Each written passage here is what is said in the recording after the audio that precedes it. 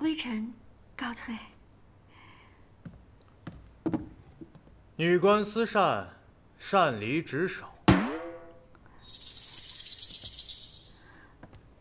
那能不能分几次打呀？你就这么厌恶朕吗？不是的，不是的，你别误会。这里是延英殿，不是柴房。你也不是太监小哥哥，你是皇上。我突然空降思善已经很招人恨了，再加一个以色弑君的罪名，岂不是？以色弑君？以色弑君？就问你这脸打得疼不疼？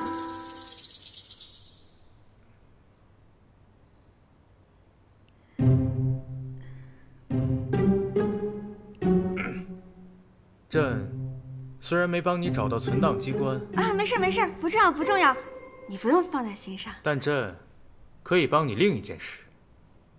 你这脸上的伤，倒也不是完全无法可医。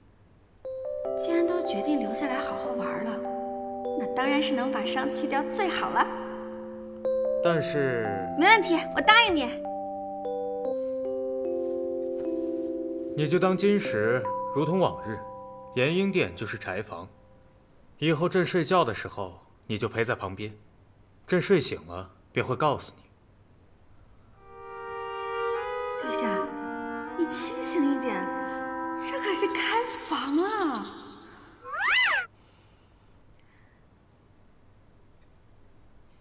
你若不是这疤，其实也是个美人儿。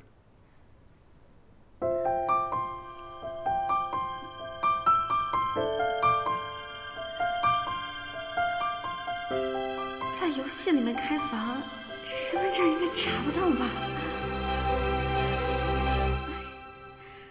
好，来吧！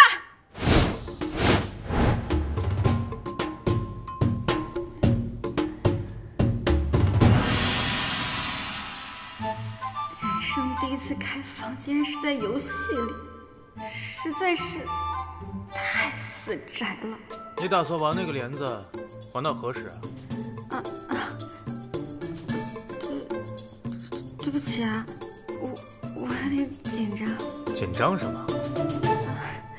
自打出娘胎起，我还是第一次开。哦，不对，是事情。哦，那之前几次？之前不一样，我以为你。以为什么？怎么不说了？姐妹，太监，哪个答案能保平安？在线等挺慌的。我以为你是小太监。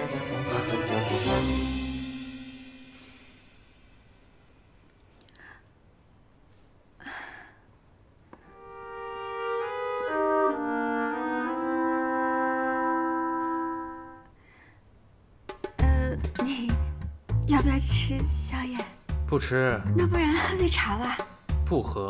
啊，要不然泡个脚。朕乏了，要休息。咱们要不然再聊聊吧，啊？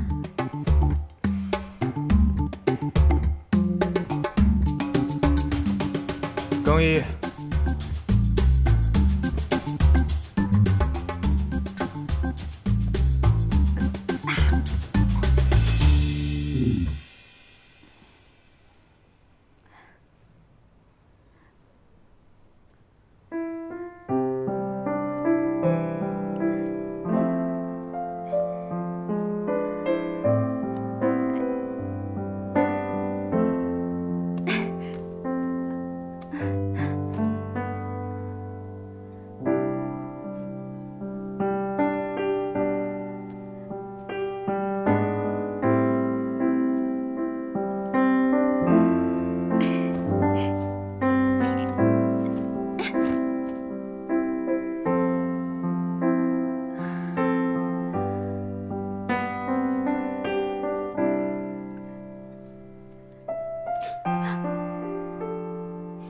你凉到针了。啊，对不起对不起，我暖一下。哦，拿。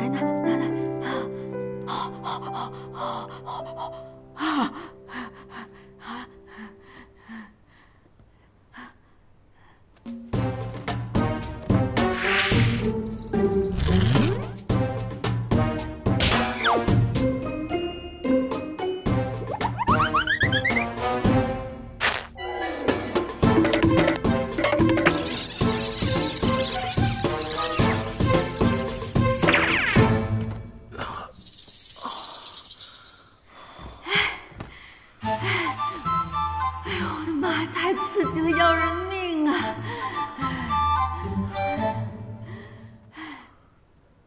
你在想什么？我，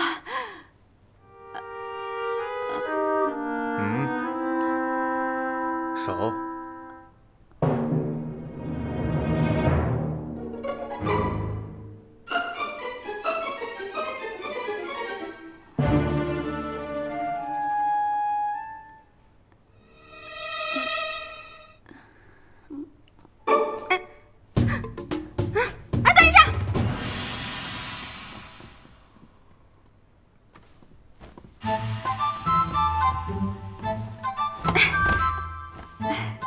这是什么？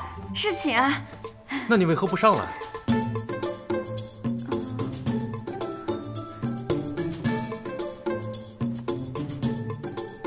就这样吧，行吗？无妨，你睡着不累就行。没事的，我不累。手呢？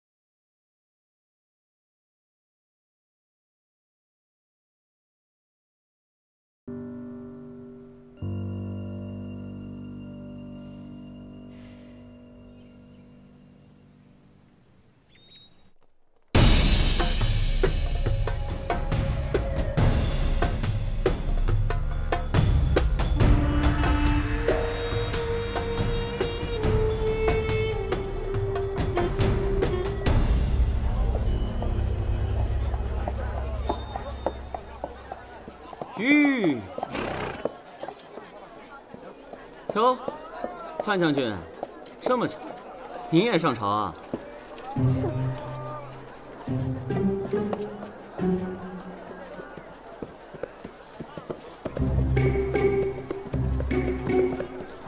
看什么看？没见过。这样的范将军，确实未曾见过。本将军今天着急出门，带错了立下的首饰，明日一定还回去。为何要还？我看挺好看。又拿我取笑。范将军误会了，我觉得范将军今天啊，是花容月貌，而且沁人心脾啊！不知用的是哪家的脂粉？我准备买些回去送人。你驾！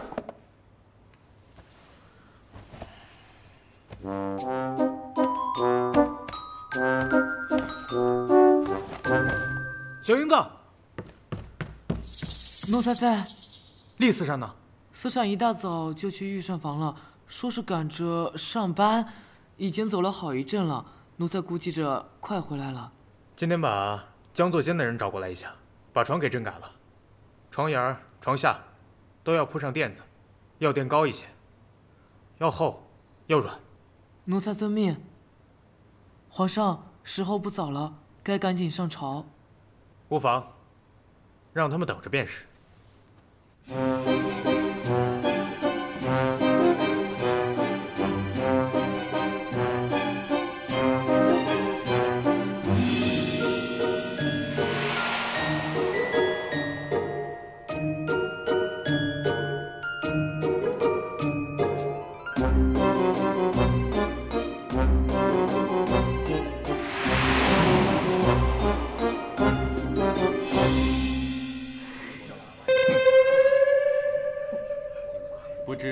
像范将军这样的巾帼，会嫁给朝中的哪位文臣武将啊？依老夫看，这满朝文武，没有谁能镇得住这花木兰呀。说的是啊。各位大人们，皇上今天有事耽搁，要晚些来上朝，还望各位大人们耐心等待。杨墨向来都是克己复礼、勤勤勉勉的，怎么突然间又迟到了？会不会是身体抱恙？许是一桩好事。张大人，你又知对今年收成可有影响？影响是啊。你又知道了。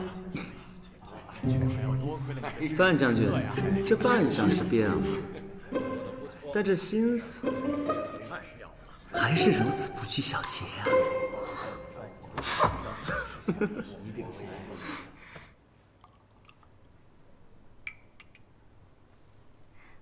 陛下，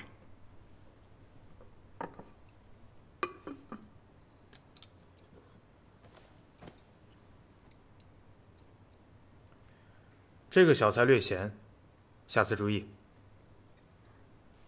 好，我会注意的。陛下，昨日……下次早膳要提早做。朕今天上朝都迟了。是，我会提早做的。那治脸的事，您是否还记得？那现在朕要上朝了，其他事情回来再说。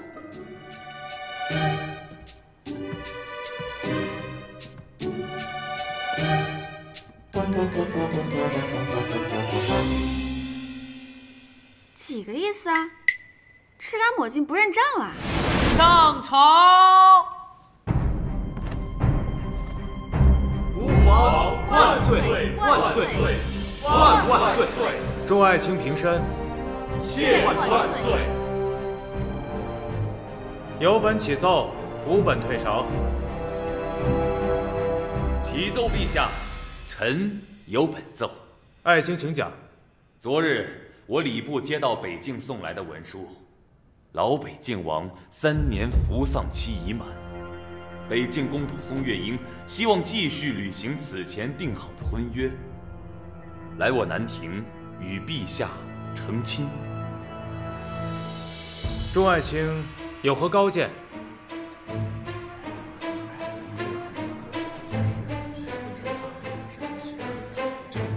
臣以为，既然两国有约在先，婚姻大事不是儿戏。为了两国安定，松月樱自当来我南庭，早日完婚。那大将军可知道松月樱这3年来都做了些什么？据朕所知，松月樱这3年来励精图治，勤于操练兵马不说，还与东越往来甚密。依大将军之见，真可保他北境想与我南庭交好？大将军究竟是疏于政务，不谙世事，还是别有居心？臣以为如此大事，各位同僚都需要仔细考量。此事也并非今日一定要做出定夺，不如皇上再延后几日，改日再议。准奏。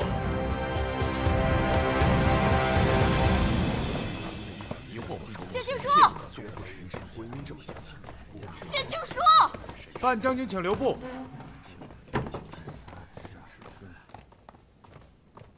皇上有何吩咐？一起留下来用膳吧。朕命厉四膳准备了一些你喜欢的点心。多谢皇上体恤，我与谢将军还有要事相商，就不留下来用膳了。你跟谢将军有何要事，比朕跟点心更重要。皇上今天为何要在朝堂之上为难谢将军？就算皇上与谢将军有所分歧，大可不必在朝堂上让他下不来台吧？朕只是有一说一，是范将军多想了。谢将军一心为了皇上，为了南庭。那范将军呢？这么维护谢将军，究竟是为了南庭，还是为了你自己？陛下说什么就是什么吧。臣告退。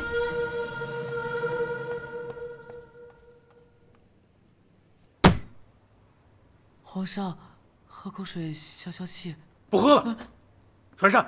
这奴才方才问过，御膳房今天还没备膳。才上任几日，就开始玩忽职守。立下人呢？奴才这就去传唤厉四善。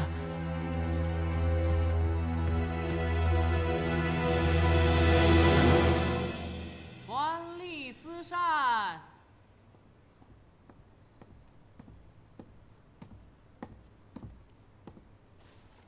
五杀呢？没做。还在等什么？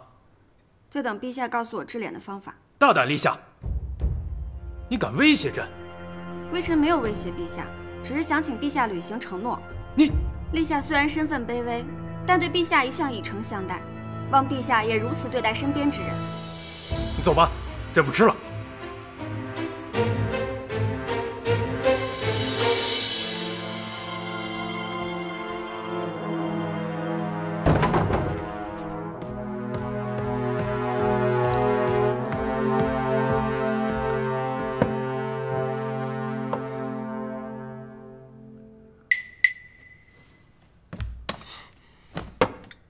堂堂一个护国大将军，光天白日出来买醉，被传出去像什么样子啊？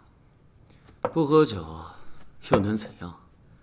难道整天操练军务，惹人妒忌？杨墨他也并非要故意与你为难，你们俩是至亲兄弟。正因为至亲兄弟，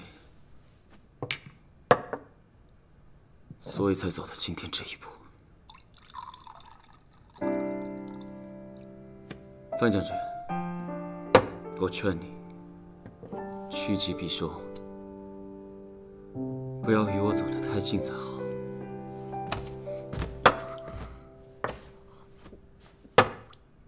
我凭什么听你的？小二，给我来份凉拌青木瓜。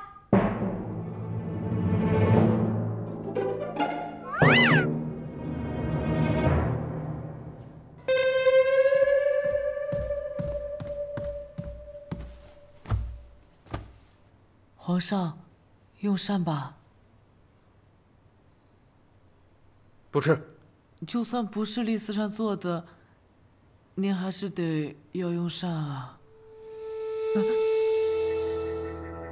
就算皇上与谢将军有所分歧，大可不必在朝堂上让他下不来台吧？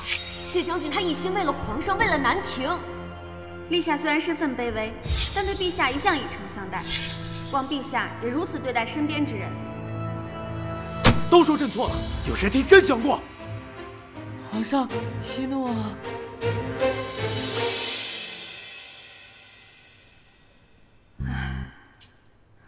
刚才话是不是说的太重了？人家好歹也是皇帝嘛，不要面子的。怎么说我也是个上世纪的私善，恶着皇上太过分了。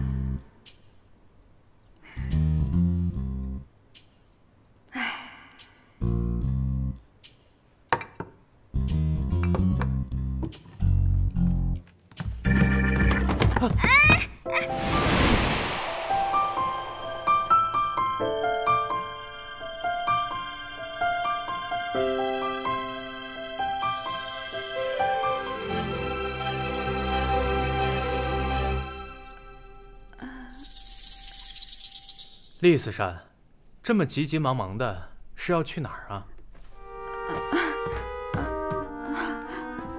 我去野餐。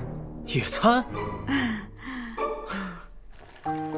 火锅历来寄托着中国人对于温暖与团圆的向往，新鲜的食材与沸腾的汤汁相交融，带来的不仅是味蕾和神经之间电光火石般的触碰，更是人与人之间超越时空、超越维度的情感聚首。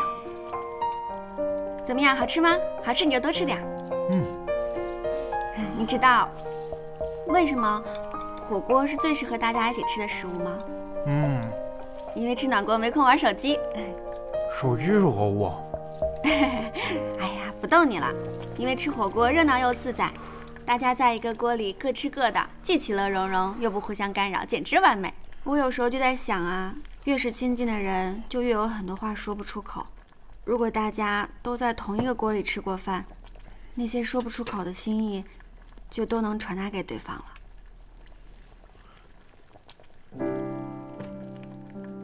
你不必说，真能感受到。刚刚是我不对，不应该给你叫板。朕并非言而无信，只是大臣们都在殿外候着，不好让他们久等。朕本想午膳时慢慢与你说来。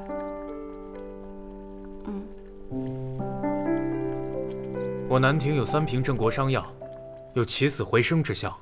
你脸上只是些烫伤，用了此药定能治好。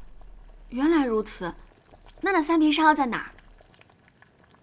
奉天承运，皇帝诏曰：谢卿书作战神勇，御敌有功，封护国大将军，御赐镇国伤药1瓶。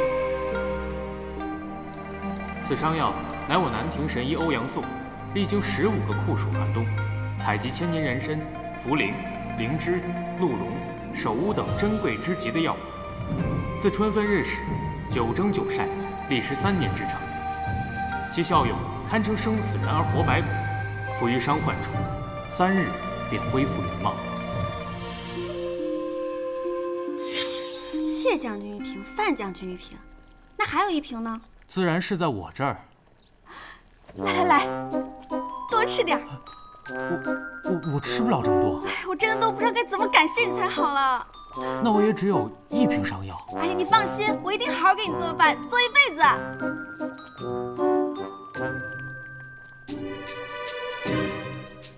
若是把这伤药给你，你岂不是就不会再来陪我休息了？你把我吐出来！你这个白眼狼，你还不如萧宁呢！此人的名字我已经听到3次了，他到底是何人？我就不告诉你！哼！哎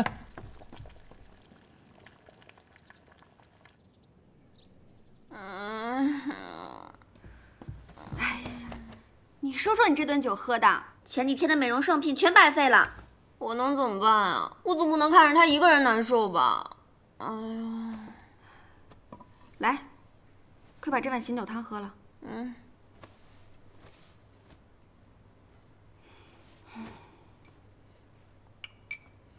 立夏，你是专程过来说我的吗？立夏呀立夏，你有什么脸说人家？想想你当初在萧年面前狗腿的样子。对不住啊，如香，我不是真的要说你，其实我是有事要求你。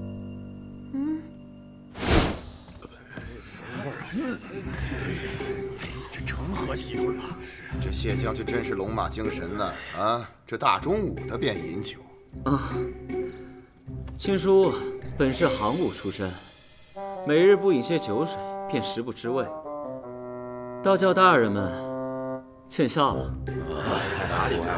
有道是：醉卧沙场，君莫笑；古来征战，几人回？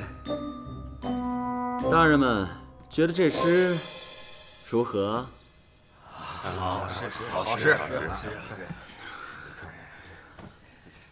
是啊。皇上驾到！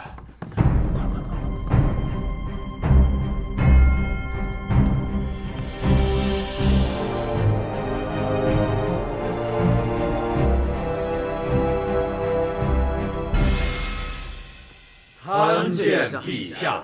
朕今日召你们来，是想再商量一下与北境和亲之事。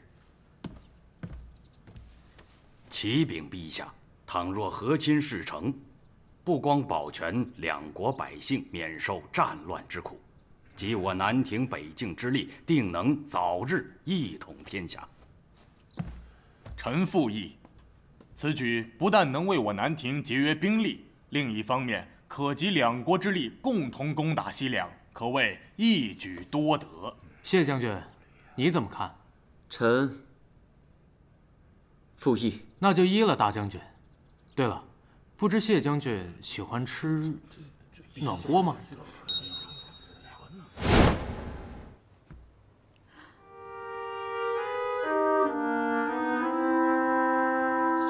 无香，我都不知道该怎么感谢你才好了。你不用谢我，其实是我有事想求你。哎呀，你跟我还客气什么呀？没有伤腰我都会帮你的。完了，求你别说，千万别是那件事儿。那你可否帮我追到写情书啊？范如香啊，范如香，你就非得重蹈我当初的覆辙吗？如香，这伤药恐怕我也帮不了你。立夏，你知不知道昨日上朝是他第一次夸我好看？哎呀，如香，你别哭啊！我这是盼你一片真心喂了狗。你也知道谢青书这个人，我知道你会说他是一个薄情寡义、见人就夸的人，但是我从小就认识他。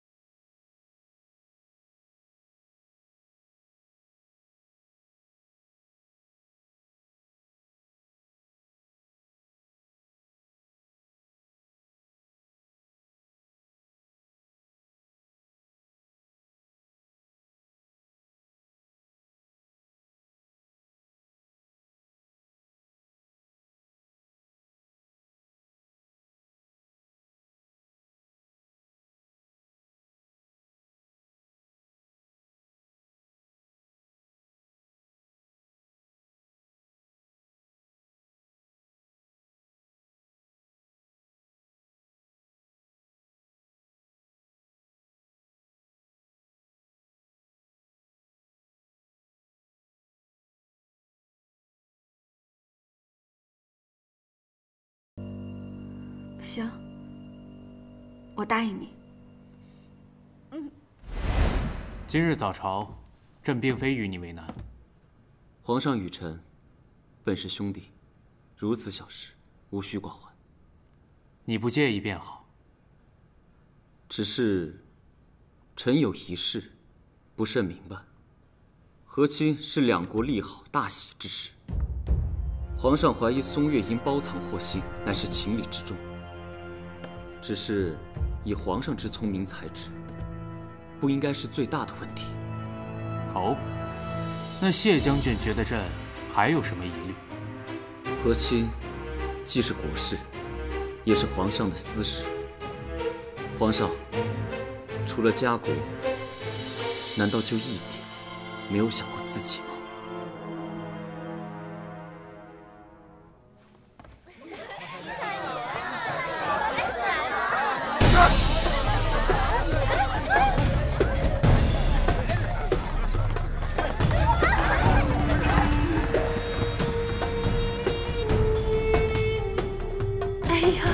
范将军，不知范将军大驾，有失远迎。将军和将士们想吃点什么，尽管吩咐。不必了，我今日来就是知会一声，若是谢青书再来醉花楼，谁都不许接待。范将军，您这可真是为难奴家了。这护国大将军，奴家也得罪不起呀。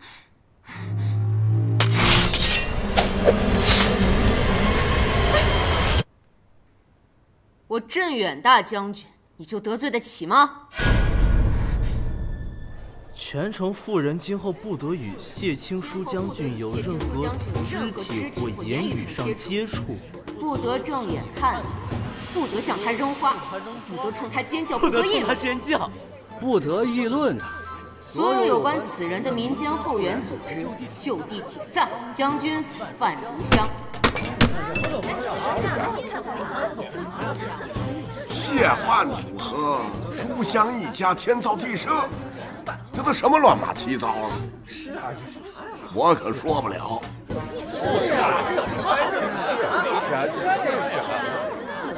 大家都听好啦，我南庭有史以来最受欢迎的将军 CP， 不对，将军伉俪，他们优美动人的爱情故事已经发到了各位手上。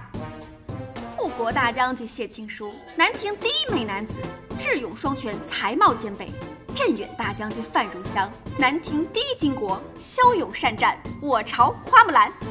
二位将军如此天造地设，不在一起简直天理难容啊！我书香一家后援会会长在此祝愿二位将军在天比翼，在地连理，永结同心，百年好合。希望大家根据自己手中的材料踊跃创作，唱出心意，说出情怀。说得好，唱得好的可以到我们镇远将军府来表演，我们将军重重有赏。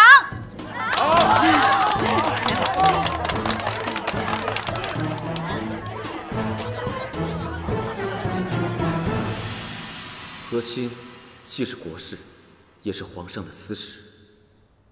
皇上除了家国，难道就一点没想过自己吗？皇上，晚膳都已经准备好了，要不要传膳？立下人呢？难道还在生朕的气？回皇上的话，立思善备完晚膳就回去了，说是有重要的事情，晚上再过来。看样子不像在生气。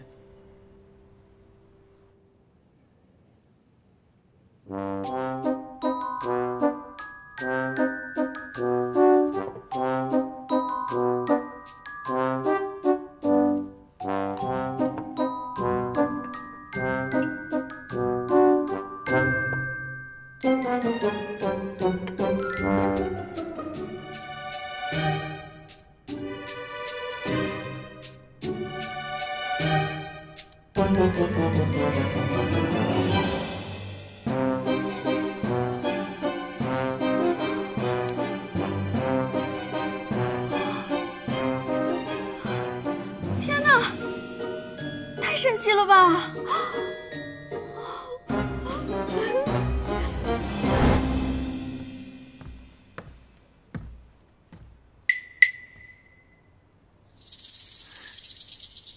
还愣着干嘛？等我请你啊！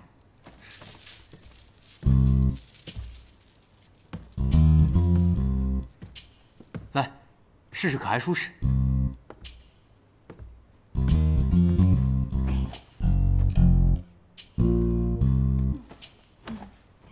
哎，你的脸难听伤药果然名不虚传。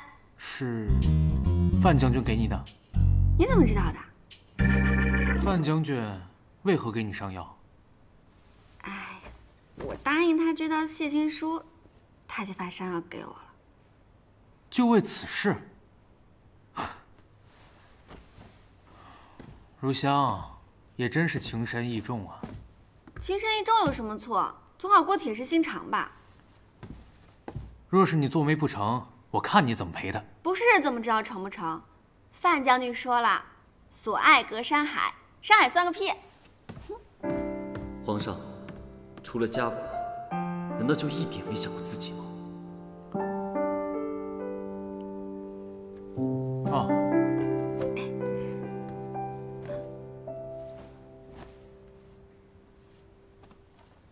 今日还有一要事，朕想与你知会一声。什么事啊？